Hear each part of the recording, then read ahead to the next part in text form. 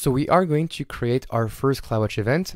And for this, I can go to the CloudWatch event console, and then I'm going to get started and create our first event rule. So for the event source, we have two choices. Either it's going to be an event pattern or a schedule.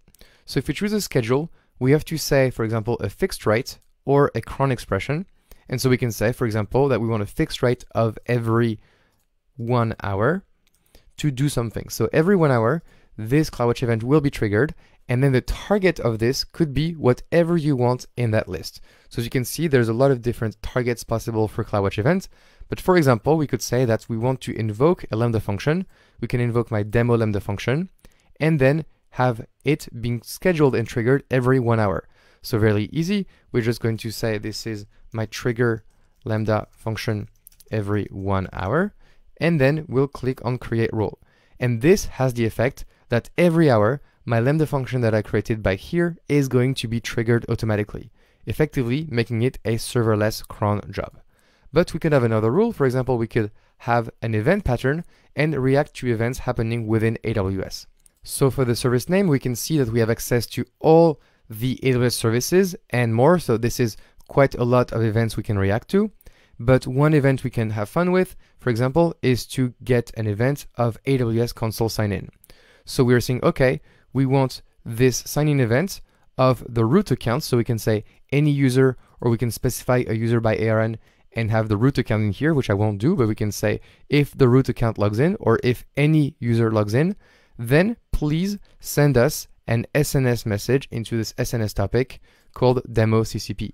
And again, I'm going to configure the details, and I'm going to say send email when a user logs in. And this could be quite cool to have. So as we can see with CloudWatch events, we can have a lot of different rules with a lot of different actions.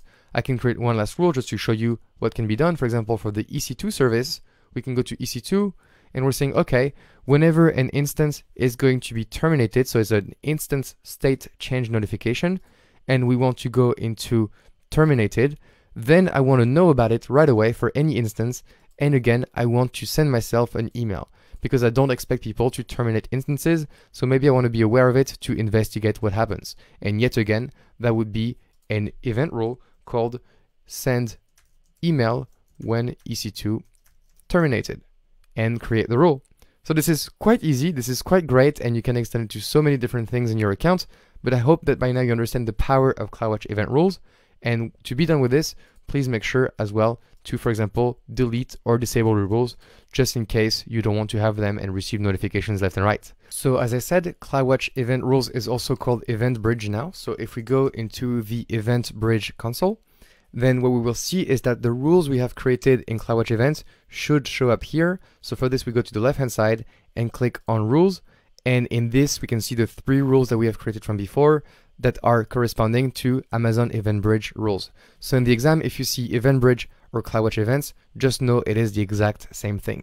So I hope that was helpful, and I will see you in the next lecture.